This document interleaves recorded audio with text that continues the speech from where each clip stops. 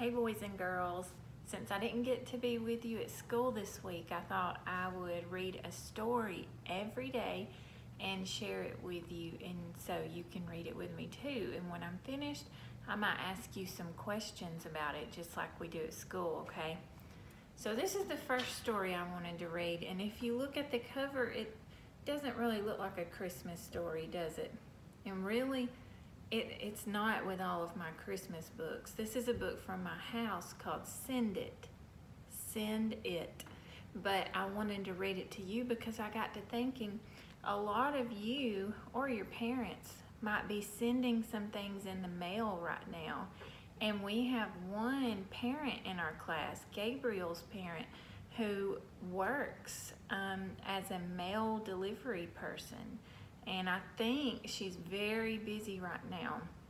People who deliver mail and packages are having to work really, really hard right now because at Christmas time, a lot of people send Christmas cards and packages. And so that's why I wanted to read this story to you today.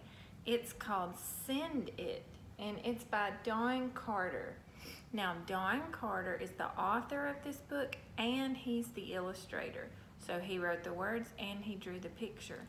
Let's see if we can find out what's gonna happen.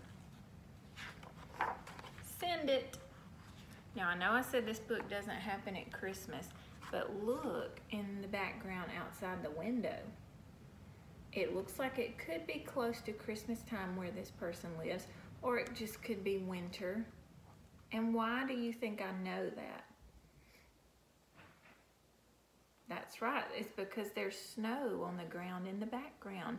That lets me know that it's winter time. Maybe it's near Christmas time. It says Monday. Let me see if you can see that. Monday. Wrap it, tape it, address it. When you put the address on it, you're telling where you want your package to go. You're telling the mail delivery person, the mail carrier, where you want your package to go to. So you have to know the address of who you're sending it to. Send it. Where do you think this person is right now? He put the address on it, he wrapped it up. Where do you take things when you want them to be sent somewhere? Did you say the post office? That's where they go. On the back cover of this book, you'll see the blue mailbox where you can slide your letters in at the post office. Okay, truck it. Now it's going on the mail truck. Okay, now it's Tuesday. Let's see what's gonna happen now. Lift it, balance it, don't drop it. I think that this package is going far away because look where it's being put. What is happening to the package right now? It's being put on a boat.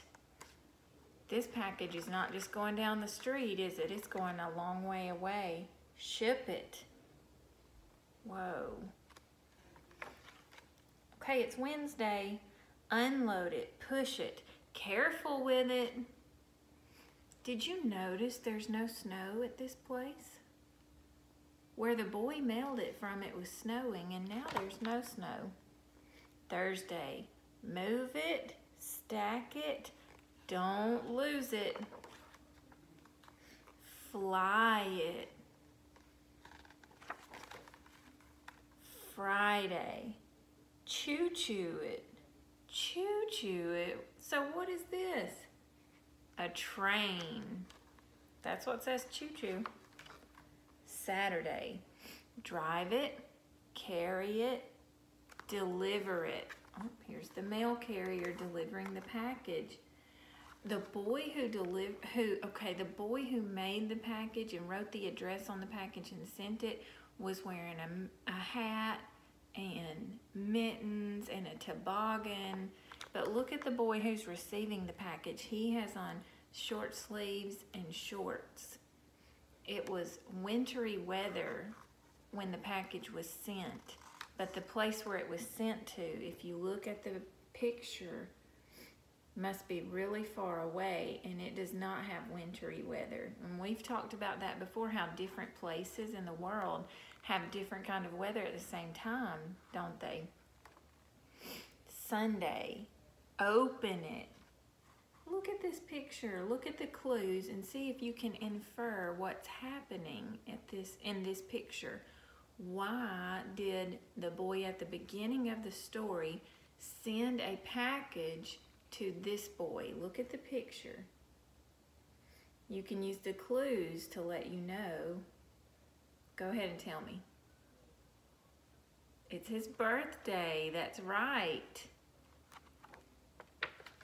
And the very last page says, say thank you for it. He's calling his friend to tell him thank you for sending the package. All right, let me see if you can answer a few questions about this story if you listen really, really well. It didn't have a whole lot of words, did it? But it still told a story. What happened in this story?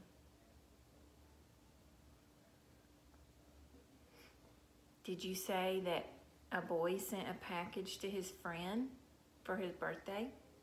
That's what happened in this story. That was the main idea. It followed the package.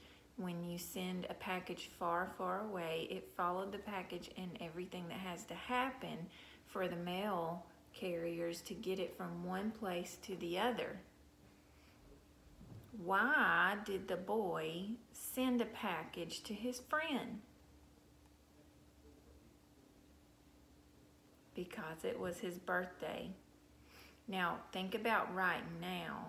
Why are people sending lots of mail right now where we live?